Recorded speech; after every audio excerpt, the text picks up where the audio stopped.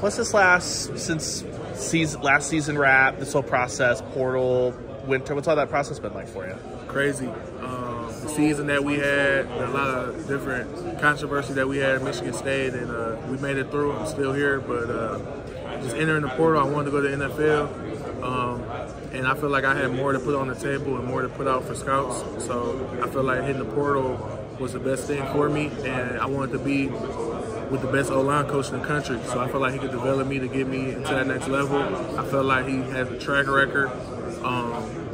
And really, you know, just put my hand in the pile, get to work, and better my craft.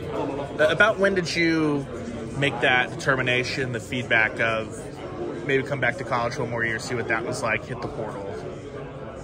Probably after the last game, Penn State. And then, too, with the portal, I was just getting a lot of feedback, just talking to mentors, talking to hearing from different scouts and stuff like that, and my coaches, and I just felt like it was just the right thing for me to do to come back. I had more on the table. Who were some of those people that you kind of leaned on during that process, just as far as regardless of what decision you make, there's going to be a ton of change? Just talking to my team, my family, some of my coaches, my mentors, guys who are really close to me, and just praying about it. Really just talking to God and having a conversation with myself and him, and just being real vulnerable and being honest with myself. What was that first conversation with Bill Bedenbaugh like? A blessing, and I don't take it for granted because a lot of people wish they was in my shoes. When you talk about O-line, you got to mention his name. So that first conversation was honestly speechless for him to take a chance on me and give me opportunity. I'm extremely blessed. Oklahoma and Bedenbaugh not only have the great track record of offensive linemen, but he's done good work with transfers specifically. Is that something that kind of priced in that you knew that too?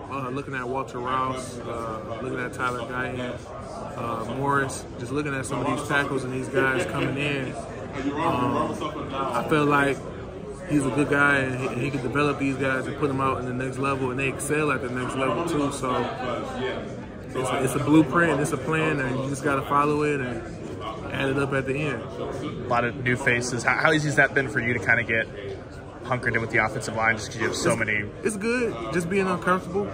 That's the main thing. Being uncomfortable and just learning from dudes. That's the main thing. I'm just trying to keep my head down, get to work, learn as much as I can from everybody, and just have fun. That's the main thing. Just have fun and be the best person that I can be. So you've come in, like, who's helped you get up to speed with the mental stuff and what Bedenbaugh wants, all that? Troy Everett, Jacob Sexton. Some of these guys and these leaders been helping me along the way. GAs and the coaches been helping me, and just been asking questions. But really, everybody, I can learn from everybody, you know. So if I don't know something, I'll ask. Just talking with Josh, what's that freshman class been like, of being able to get those guys? Freshman class, they got some talent. Josh Sosa, he's pretty good. He got some good size, and I'm excited to see what he do. Isaiah Autry, he's a guy too. I'm excited to see him. And BJ Brooks, these guys are up to speed, and I'm excited for them. They got some talent, and they work hard too. But not only that, I feel like they're better people as well. You with the Stairmaster so far? Oh, no. I've been on time and everything, so I'm good on that. I'm straight. Good with the lunges? I was talking to Josh. Sounds like easy way to get dinged over there, stuff like that. Yeah, I'm good with the lunches. I love everything here. The treatments, nutrition, recovery. I just been soaking all that up and using it to my advantage. For you, obviously, you've got experience, big-time college football, this program making the transition to the SEC. How important is that experience that you've got playing all the big-time ball at Michigan State, being able to translate that? The experience helps a lot just because I've seen certain looks, I've seen different rushes, I've seen different defenses. But once again, it's a whole new league, so I'm still learning. I don't think you ever arrive, especially at O-line. It's always about constantly learning. So for me, I approach everything as if I don't know it and go in as I'm new. Try to learn as much as I can and just keep getting better. you never really arrived anywhere. So I don't really I use my experience to my advantage, but I still feel like I'm behind because I got so much work to do. I know you want to compete every day, obviously, in the spring, but are there any other things that you're trying to mentally, I need to accomplish this or that this spring is the practices?